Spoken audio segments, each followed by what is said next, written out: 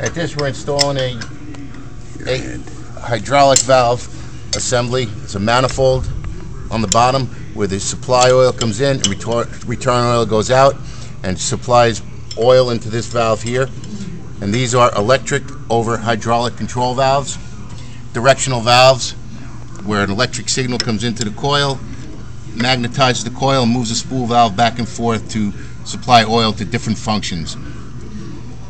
All the hydraulic lines on the bottom go to different cylinders to do different jobs.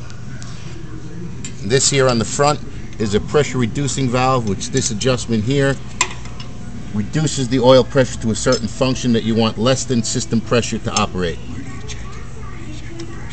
This pressure port here, this is a fitting goes on here to check the system pressure, and this fitting on the side where you would make your adjustment here and check your reduced pressure here coming out of the pressure reducing valve. Some functions don't require full system pressure because they would either operate too hard or too fast. So by reducing the pressure, we can control that. And that's a very simple, basic hydraulic system.